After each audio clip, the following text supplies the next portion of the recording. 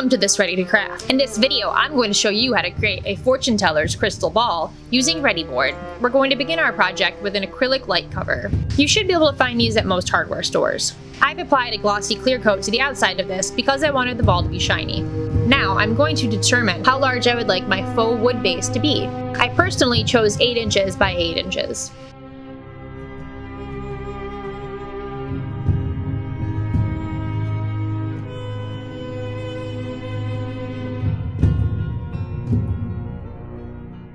I'm going to have to create a circle in the center of this piece. I'll measure and mark my center lines.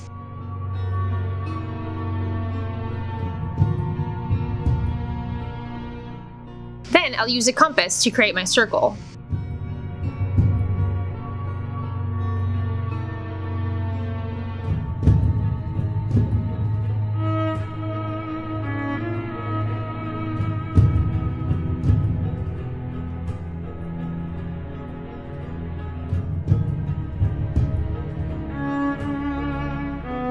Double check your measurements. You can see I didn't have it quite right here.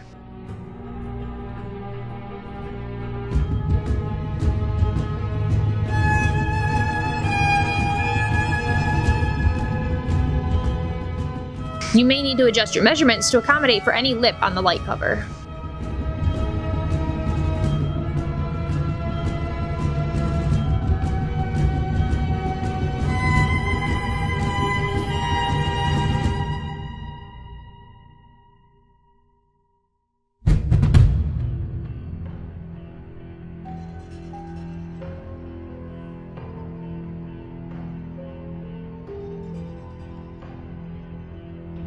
First, I'm going to cut my board in half. Then, cut out the half circles.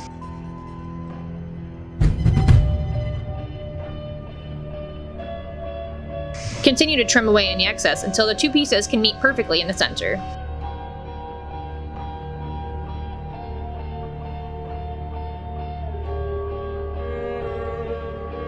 To begin working on our sides, I've already cut a 3-inch wide strip of foam board.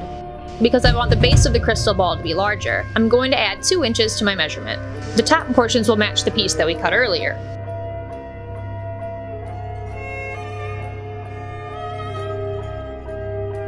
So the pieces will meet up like this.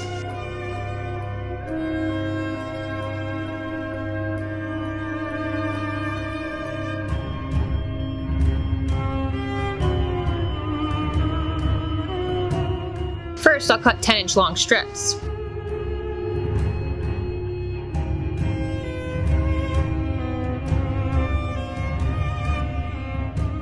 Then I'll measure and mark the top portions.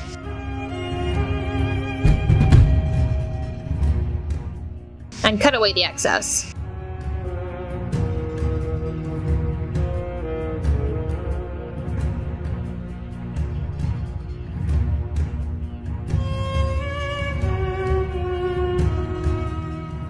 Because of the thickness of the foam board, the two pieces won't meet perfectly unless you do a little trimming. So we're going to cut the edges at an approximately 45-degree angle. The way I do this is to line up my ruler about 1/4 inch from the edge. Then, hold my hobby knife at an angle while I cut. This removes a little triangle piece of foam, and gives me a nice angled edge.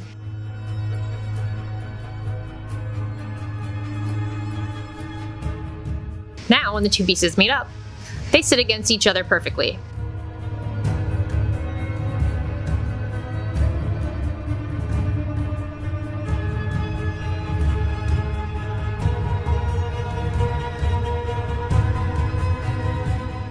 Because these pieces will touch the table at an angle, we're going to need to bevel the bottom edge as well.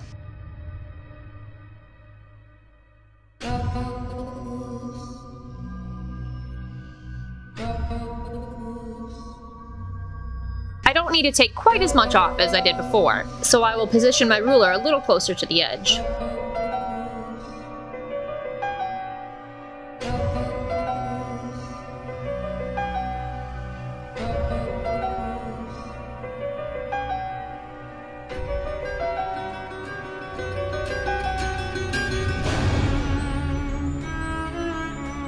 I've gotten the top piece of my stand to fit perfectly with my light cover.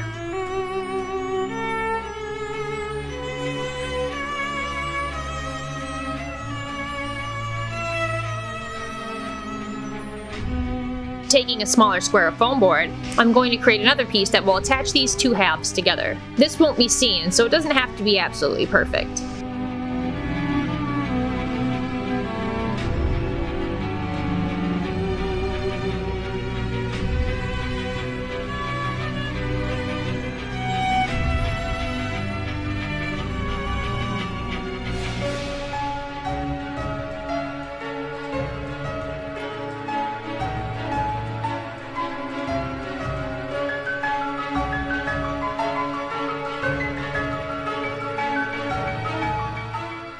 Don't divide this piece in half. Instead, cut the circle out from the center.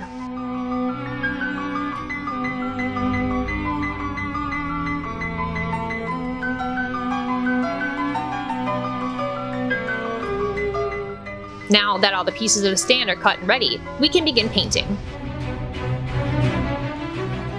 I'm going to start with a coarse paintbrush and a dark brown acrylic paint. I'm going to use the paintbrush to add some base lines. I'm not going to go into too much detail on how I got this wood look. Instead, I'll post a couple links to some great tutorials.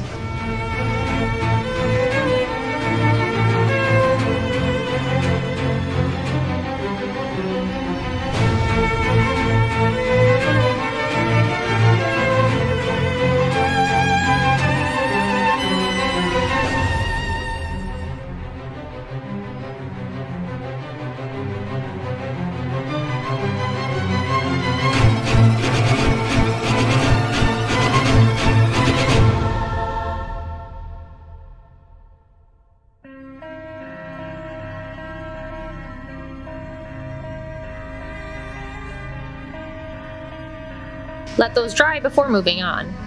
To create some interesting distressing, I'm going to use the outside casing of a pen. You can use whatever you have laying around.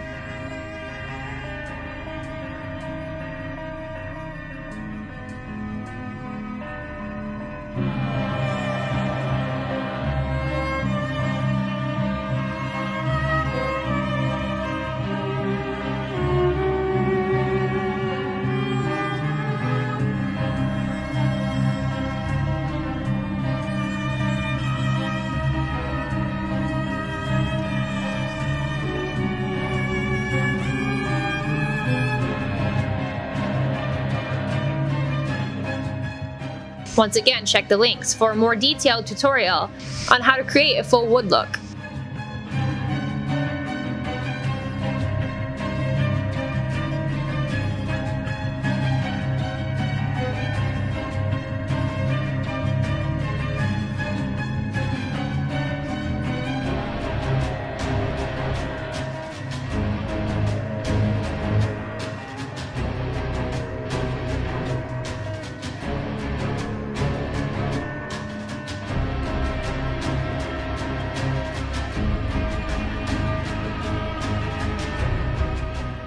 Make sure to get the edges of your project.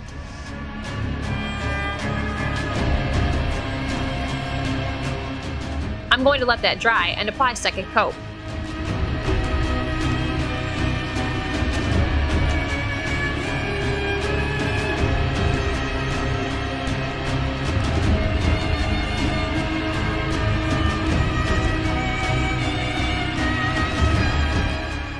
While that's drying, I'm going to create a plug for the bottom of my light fixture.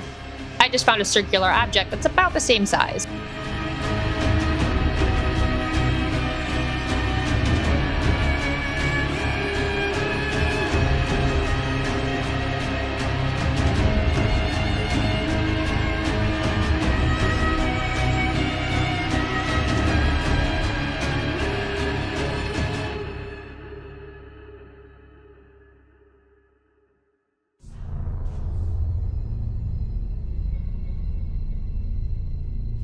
It's a little big, so I'm going to use some sandpaper to refine the shape. When you're sanding foam board, make sure to wear a mask. You don't want to inhale that dust.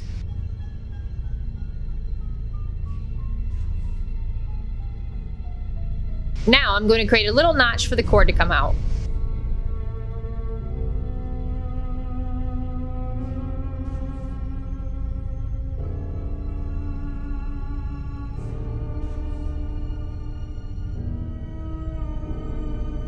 Now that my pieces are dry, we can begin assembling them. I'm using this L-shaped ruler to help make sure my corners are perfect.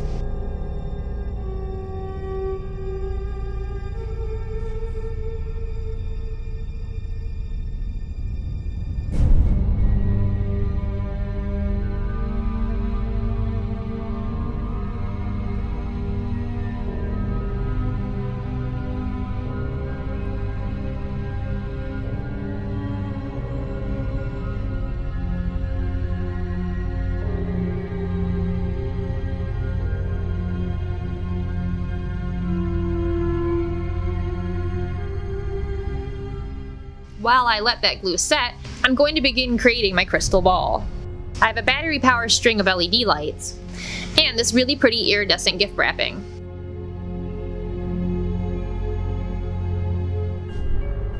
I'm going to use pieces of torn-up batting to soften the lights as well. Do little light checks while you work. I wasn't exactly happy how it began, so I tried some other combinations. Once it's filled, you can worry about your plug.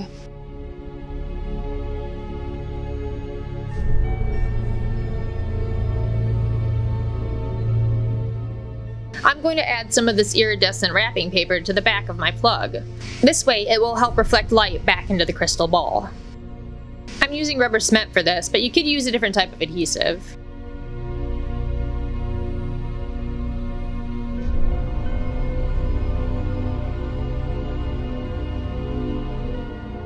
Once it's attached, I'll trim away the excess.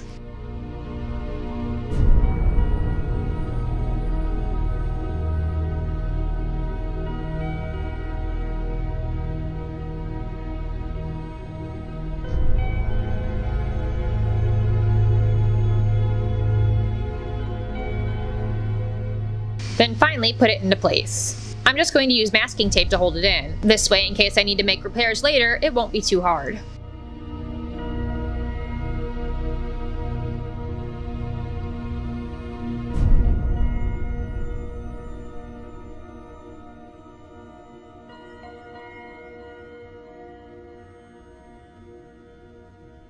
Now we're going to assemble the top piece.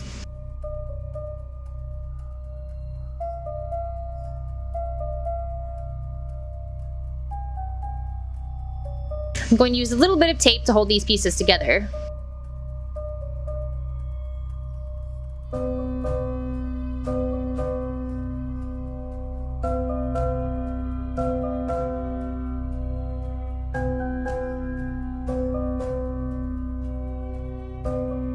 Then I will attach my brace piece with a generous amount of white glue.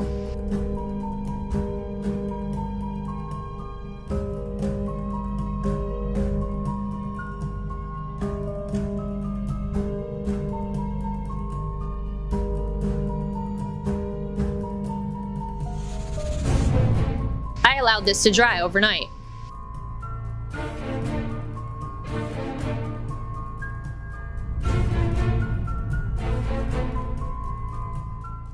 To attach this top part, I'm first only going to apply a little bit of glue to each of the 4 corners. This is because I don't want a lot of glue oozing out from the edges.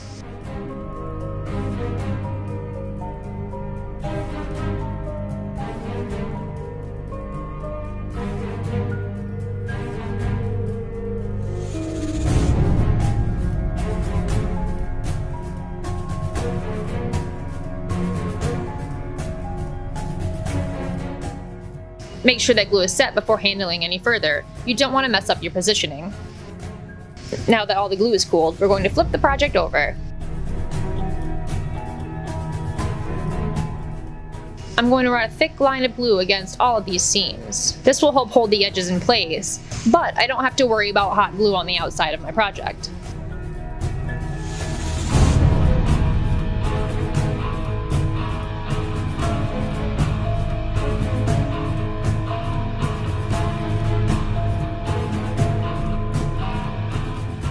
Finally, I'm going to cover the ball part of my project. This will just protect it, while I apply a clear coat to the base of the project.